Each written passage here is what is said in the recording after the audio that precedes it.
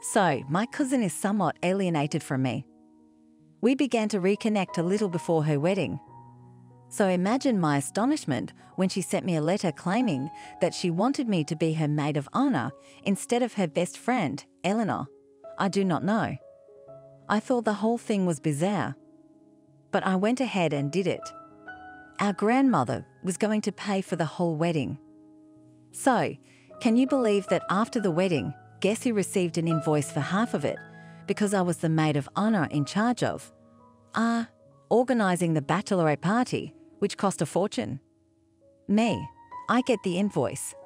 And I have to pay for it, so I'm not going to let this go. So I march up to Grandma and my estranged cousin to tell them this. Quinn, I'm 30. I don't usually seek advice, but I'm now feeling apprehensive and could benefit from some outside perspective. You know, my cousin Claire has just returned to my life after a long absence. I'm scared that if I don't play my cards correctly, I'll lose her again. It all began when we were kids.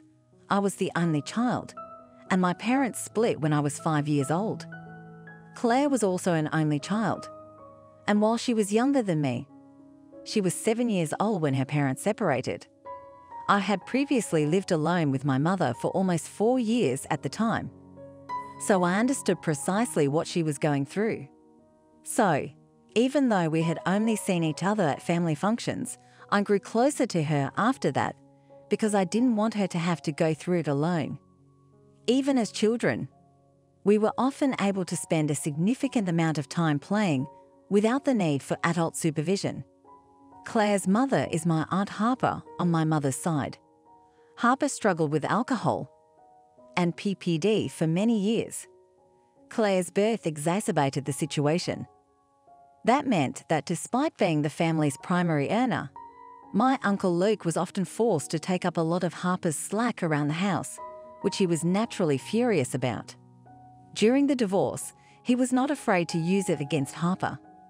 He was set to be granted full custody without visitation, and Harper became estranged from the family. Most of the family supported Uncle Luke, and they continued to help him financially for Claire's sake. Nobody knows where Harper is right now. My mother blames Luke for pushing her sister away from the family, so she refused to leave the car when she dropped me off at Claire's place. She didn't want to risk seeing my uncle. Even when Claire came to our house, my mother ignored her. That afforded Claire and me a lot of alone time, and we ended up getting extremely close. That began to alter around middle school, when I was slightly older than Claire. My social life took off much before hers did. I was not attempting to ignore her. She was still my cousin, and in many ways, my best friend. But I also didn't want to give up my status or popularity in middle or high school only to hang out with someone my friends thought was silly or uncomfortable. Looking back, I wonder whether I could have handled things differently. Nonetheless, I don't believe I'm bad for attempting to live my own life. It seemed like such a foolish, petty thing at the time. But my decision to go out on a few dates rather than stay out with my little cousin ended up ripping the entire family apart. Claire may have mentioned to Uncle Luke one day that I was going to a school dance, and she wanted to have a sleepover that night. He conveyed it to my grandma, who chastised my mother for failing to provide Claire with the emotional support she required as a growing child. My mother went off over it. She screamed at my grandma, accusing me of supplying Claire with more assistance than the rest of the family did when she needed it. I didn't know the exact details of the conversation because I could only hear my mother's end of the phone call. But I know we didn't see anyone from the family after that. Except on this one occasion, Uncle Luke. He stopped by to drop off some old clothes and toys I had given Claire. I'm not sure if my mother decided to withdraw from the family or if my grandmother and everyone else cut her off. However, we stopped attending family occasions altogether after that. After that, I never heard my mother on the phone with my aunt or grandmother. Okay, now that you've listened to that part of the story, let's proceed. After 15 years, I received an unexpected call from a banned number. I generally don't respond to these questions. But I answered without thinking, and it was Claire. She invited me somewhere highly wonderful. We went out to lunch and scheduled a meeting a few days later, and I was very uncomfortable walking in. She was pleasant on the phone, but sometimes I thought she sounded cutting and frigid. As it turned out, I was concerned about nothing. Claire approached me and hugged me as soon as I entered the restaurant. After we sat down, she apologized for everything that had transpired and filled in the spaces. She hadn't gone out of her way to get me into trouble. As I stated, we usually hung out under close supervision, so Luke was utterly unaware of the sleepover. Claire decided to invite one of her school friends, Eleanor, instead, and Luke overheard the two of them discussing me. He asked her what she was talking about and then reported it to my grandmother without receiving all the specifics. Eventually, we both forgave each other. We were just youngsters, trying to live our lives, you know.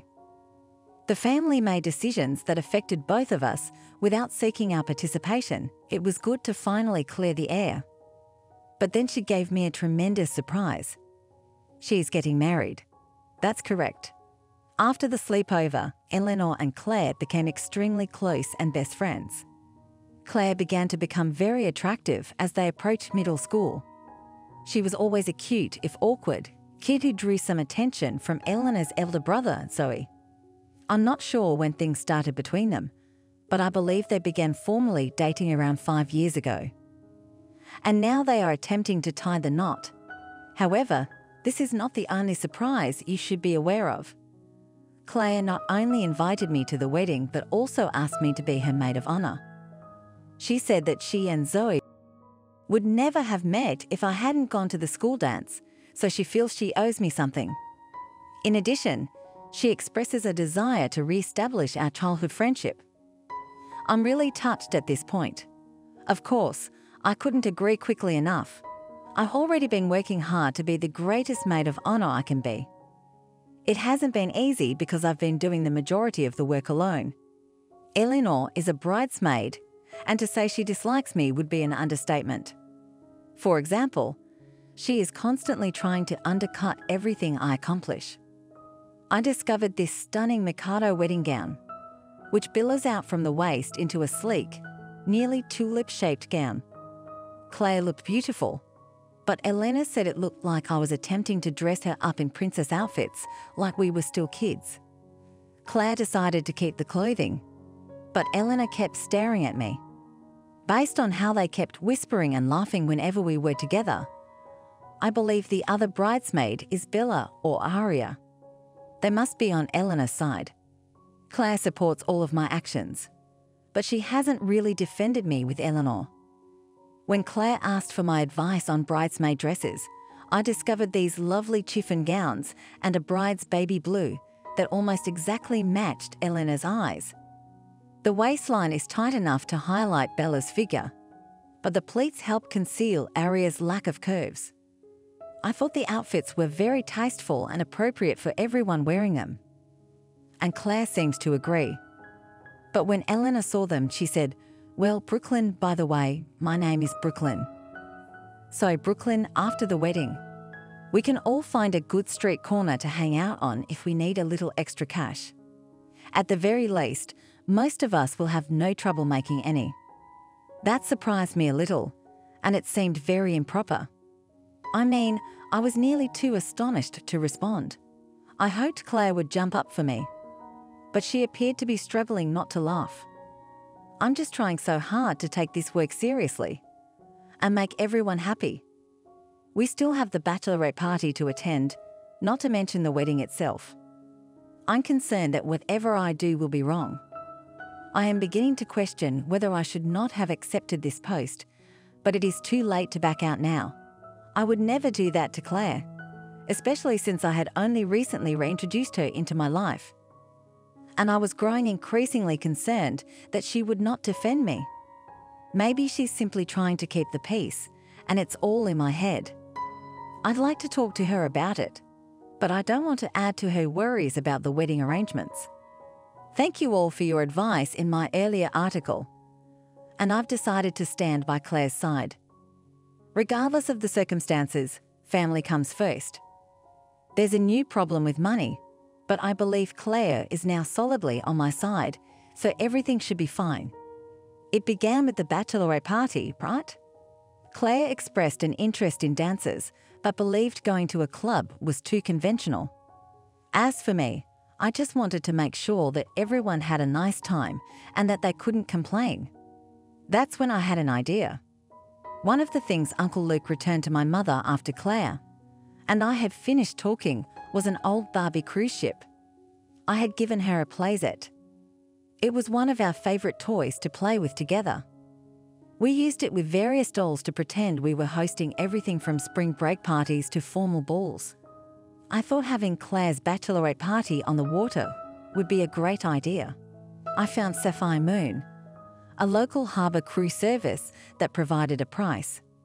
The package included a double-decker boat with a dance floor and a complete bar. I called them to make sure it was okay if we hired a couple hunky dancers to join us on the trip. But apparently, they do a lot of bachelorette parties, and ours sounded quite modest compared to some of the others they've done. The only difficulty was that the entire operation was quite pricey. Eleanor is a teacher, and Aria works for the local news. I mean, I make pretty good money working from home, and I believe Bella does as well. But I didn't want us all to split the expense if it would be difficult for others. Even though she was rude to me, I told Eleanor about it. That's when I learned something Claire hadn't stated previously. Our grandmother agreed to have a bachelorette party in addition to the wedding.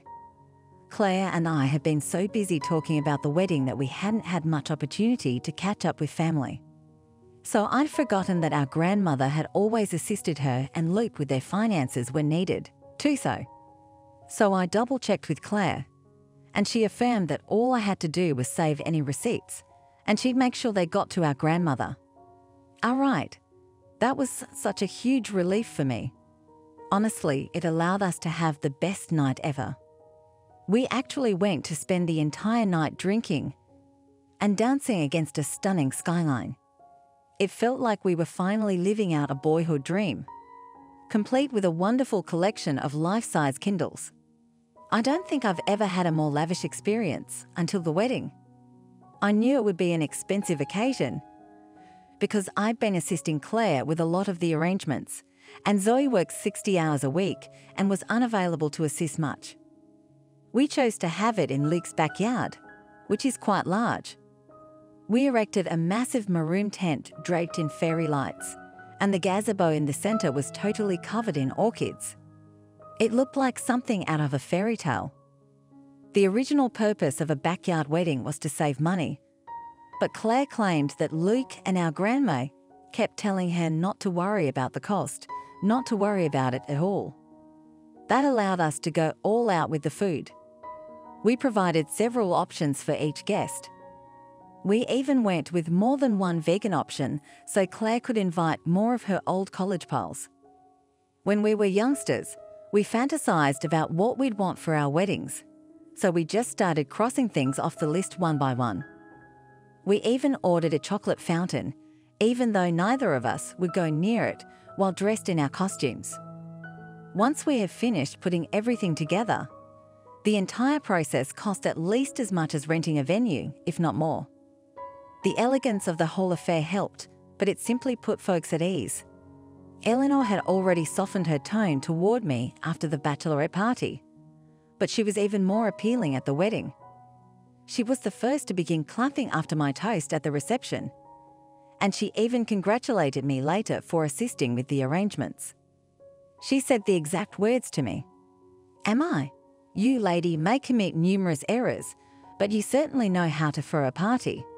It's a bit of backhanded praise, but for Eleanor, it's about as good as I could expect. She offered me a wink as she said it, which I found sweet. However, there is one new issue that has arisen. As it turns out, I may have hosted too fantastic a party.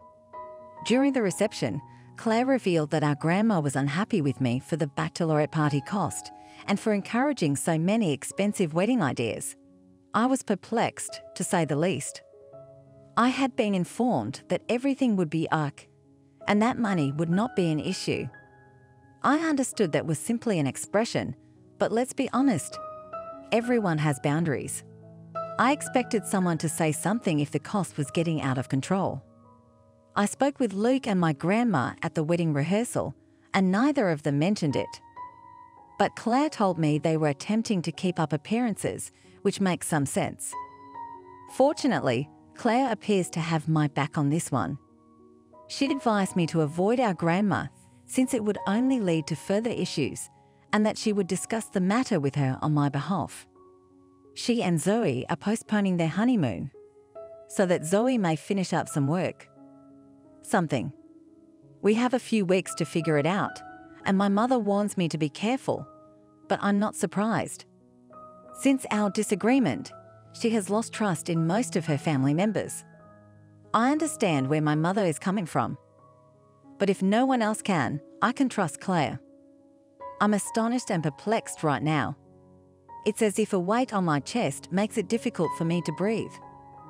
A few days after the wedding, I tried calling Claire to see if she had spoken with our grandmother yet. She never responded. I imagined she was relaxing and preparing for her honeymoon. I trusted her to talk to our grandma when she had time, and I didn't want her to feel rushed because she was already busy adjusting to married life. The next day, I received a letter from her in the mail. She had accompanied the letters with an itemized charge. She invoiced me for over half of the wedding expenses and charged me for the entire bachelorette party fee. That wasn't all. We discussed it, and it wouldn't be like this. I studied the letters she'd supplied, hoping for an explanation. She stated that she spoke with our grandmother, and they both agreed that I should be willing to pay in exchange for being selected Maid of Honor, even though everyone knew Eleanor should have had the job. Well, since I had stolen Eleanor's ticket to the spotlight at her brother's wedding, they felt it was only fair that I bear the entire cost of the bachelorette party and the bridesmaid outfits, which I had chosen myself. My contribution to the wedding expenses included the quote and cost of honor for playing such an important role in the event. I don't know what to say or feel right now. I recognized that Eleanor should have been the maid of honor, but it was not my decision. I believed Claire had my back, but I felt betrayed. I spent a lot of time assisting Claire with the wedding, and I was by her side the entire day to support her whenever she became stressed. At the same time, I'm concerned that confronting her about it may harm the family, especially because I only recently regained custody of them. I could afford the invoice if I took out a little payday loan, but I know the interest rate would be high.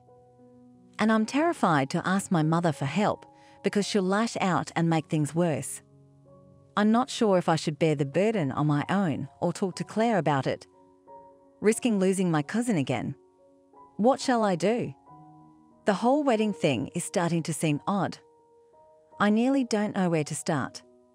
As much as I wanted to keep the peace, I followed people's advice this time and approached Claire about the invoice. Because her letters claimed the concept came from my grandmother, I expected her to understand and try to advocate on my behalf. But I was mistaken. Claire stood by her choice to charge me for both the wedding and the bachelorette party. She replied that many of the ideas were mine, and that if I cared so much about having the wedding we dreamed of as kids, I should care enough to contribute to its cost as well. She stated that it was only fair because I enjoyed the wedding arrangement's elegance as much as she did. She also mentioned that my mother and I would not have had the opportunity to reconnect with the family if she had not invited me to the wedding. I know she's right, but it still doesn't feel like something I should be charged for. I've always desired to reunite with my family, but I also believe that a family is something that cannot be priced, and they are now doing precisely that.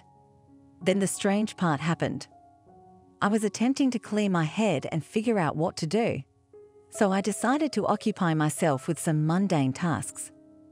That always helps me blank out for a moment and come back fresh. So I decided to spend some time emptying out my junk folder, where I discovered an email from someone named Quentin. Apparently, he's Aunt Harper's new spouse, and he wants my mother's phone number so he can contact her. I immediately thought something terrible had occurred to my aunt. But that was completely incorrect. As it turns out, Harper has been attempting to reconnect with the family for several weeks. However, she did not have anyone resend their contact information, so she used social media. None of my aunts used it, and Luke disregarded her messages. Claire was the only one she managed to reach. She had noticed on social media that Claire was getting married, and she was hoping to go. Claire told her no. Harper has been battling with depression ever since. Quentin stated that she has not started drinking because of it, but he is concerned that she may do so again. Since Claire allegedly stated during their chat that we were communicating again, he hopes I'll put him in touch with my mother so she can assist. This almost feels like a second betrayal. Claire understands how much it would mean to my mother to hear Harper is doing well and attempting to connect with her family. Yet she has never revealed any of this to me. Given what has happened with the wedding invoice, this additional revelation makes me question what more Claire is hiding. I emailed Quentin back and provided him with my mom's phone number. I believe I've had enough of Claire doing all the talking for me regarding the invoice. I'm going to go to my grandmother and discuss this with her directly. I am really excited. I'm not sure how it happened, but it appears that everything is finally sorted. Not only will I not be paying the payment, but it appears that I will be able to reunite with my family. A few of them, at least. I was correct in suspecting Claire of concealing information, and I was not the only one she was attempting to deceive. When I spoke with my grandma, I discovered that most of what Claire told me prior to the wedding was genuine. My grandma had genuinely stated that expenses would not be an issue. And she meant it. Everything has already been paid for, including weddings and bachelorette parties. She never grumbled about the cost. So she was as surprised as I was to learn about the invoice. She was likewise astonished to learn about Aunt Harper. Claire seemed to have kept their communication private. I don't understand why she did that to her mother. My grandmother and I sought answers. My grandmother organised a large family meeting. She invited me, my mother, and my two aunts, who brought their husbands and another cousin. Claire and Zoe were undoubtedly the guests of honour. Aunt Harper and Quentin also received invitations. After I sent Quentin her phone number, Harper and my mother resumed their conversation. However, they reside outside of town, and Quentin was unable to take time off work on such short notice, so Harper drove over alone. We agreed to meet in Uncle Luke's backyard, which seemed natural. My grandmother hesitated to put him and Harper together after so much time apart. But Luke consented after learning that she was now sober, and she resolved to be firm and civil about it. It was amazing to see them finally meet after so long. They were both really mature about it, and Aunt Harper even stated that she had no hard feelings regarding the custody issue because of where her life was at the time. Hearing that made my mother feel less concerned about Luke. Things didn't feel too tense until Claire and Zoe arrived. My grandmother has always been a powerful woman. She was raised with money, and she does not display much emotion. We had family troubles here and there when I was younger, so I've been to similar family meetings. She just always takes entire control of them, and no one interrupts her when she is speaking. That's why I was surprised when she asked me to start. She wanted me to walk everyone through everything that happened, from the first call I received from Claire to the invoice. However, I am sure I missed things here and there. Claire did not make eye contact with me the whole time. She just stood there, staring at the ground, and I noticed a few things. Claire has a nervous tic and fidgets slightly. She wasn't doing it much, but I observed her do it occasionally, and I emphasized the cost of things like the boats, the chocolate fountain, and so on. The other thing I noticed was Zoe. He seemed agitated from the moment he walked in, but his eyes widened whenever I mentioned Eleanor's name. I couldn't quite make out his expression, but it appeared to be something between wrath and dread. When I concluded the story, everyone's eyes were on Claire. I mean, she was quite quiet. She was trying to think of something to say, and to my surprise, Uncle Nicholas, my Aunt Addison's husband, spoke first. "Oh, so what about the money we gave you?" My Aunt Penelope and her husband Eli began nodding in agreement, and my grandma caught up on it and began asking numerous questions. We had many vegan alternatives because Penelope is a vegetarian, and Claire had informed her that our grandma was not paying enough to cover the entire cost of the food. She informed Nicholas and Addison that they needed to help pay for the decorations. Our grandmother confirmed that she had given Claire and Zoe money for everything mentioned above. There was almost immediate fury at the table because Aunt Harper was not saying anything but appeared to be in tears. There was plenty of anxiety. Grandmother had to calm everyone down before she could ask Claire why she lied. Her voice was hardly audible, but her response was crystal clear. It was not my idea. That's when Zoe became so enraged that I was terrified he'd get violent. He screamed at Claire to hush her mouth. But my grandmother just quietly urged her to continue. I almost wish she hadn't. Not only did we realize how much deeper the lies went than we could have imagined, but I also discovered that I had been used from the start. As I already stated, Eleanor's salary as a teacher is low. Zoe works in advertising and does well, so he helped her out here and there she needed it. He eventually discovered that she was putting all of the money he gave her into an NN. She expected to triple her income to repay him while still earning enough to quit teaching. Instead, the plan backfired, putting her at risk of losing her home. Zoe couldn't afford to keep supporting her. But he knew Claire came from a wealthy family and advised her to seek assistance from our grandma. The issue was that our grandmother was not Zoe's biggest admirer. She has always been uneasy with their age difference, despite the fact that they did not start dating until 10 years later. Claire was 13 and Zoe was 20 when they first met, which always made our grandmother uncomfortable. Instead of asking for a loan, Claire and Zoe decided to use the wedding to raise extra funds to assist Eleanor. That is also why Claire did not want Harper at her wedding. Despite her sobriety, Aunt Harper is still seen as the family's alcoholic black sheep who is always in need of money. Claire was concerned that if Harper asked Addison or Penelope for money, the money they gave Claire would come up in conversation. That nearly sparked a riot. I mean, I could see my mother clenching her fist, and I honestly thought she was going to stand up and clock my cousin for separating her and her sister so she could launder her wedding money. Some harsh criticism began to flow from both sides of the table. Neither Harper nor Grandma intervened to defend Claire from the onslaught. Even after the way she tried to use me, I felt sorry for her. I even felt sorry for Eleanor, although knowing she was in on it clarifies a few things. By the end of the meeting, Claire and Zoe had been utterly excluded from the family. My grandmother stated that if they wanted to be a part of this family anymore, they would repay her every dime she spent on the wedding.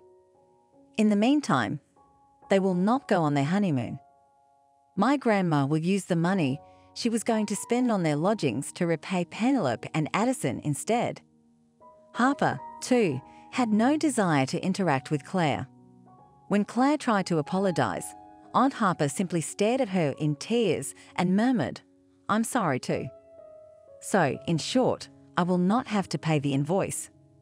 I may have lost my cousin again, but that is up to her.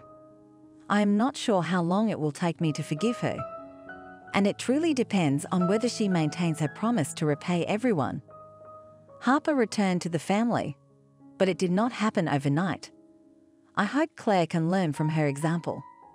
Oh, I think it's a good thing Claire and Zoe are excluded from the family because they were money laundering from their own family, taking advantage of individuals who were doing everything they could to make this wedding happen.